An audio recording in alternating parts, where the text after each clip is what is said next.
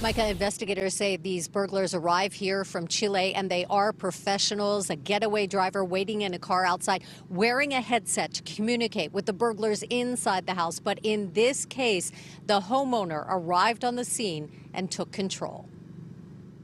I opened the door. There's a guy there. That guy was a burglar, and he was about to get taken down by homeowner Sal Mercado. It went bam, and he kind of staggered. Mercado returned to his Oak Park home Friday night and found a burglar just inside his front door. After a confrontation, the suspect ran to a waiting car. This is what happened to the second burglar, who stumbled down Mercado's stairs, his hands filled with jewelry and electronics. And I just didn't even give him a chance. I just hit him because first of all, I don't know if they have he's got a gun, a knife, and kind of weapon, right? Just don't know. Your mind goes crazy.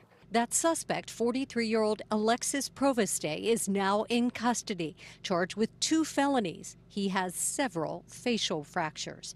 Ventura County investigators say he's part of a burglary ring from Chile, organized groups targeting affluent California neighborhoods.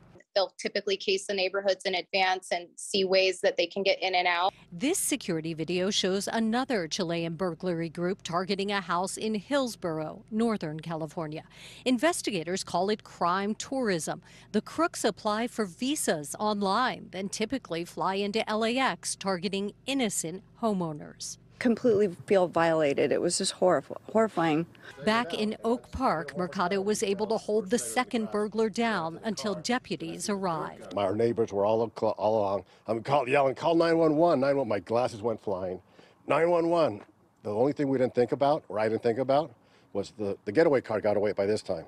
2 of the suspects got away, but deputies took this guy to jail after a trip to the hospital to be treated for his injuries. The Mercados say they are very grateful to the Ventura County Sheriff's deputies who showed up within about 4 minutes of that 911 call. By the way, Sal Mercado was not seriously hurt. We're live in Oak Park. I'm Sandra Mitchell, KTLA 5 News. Back to you. Sandra.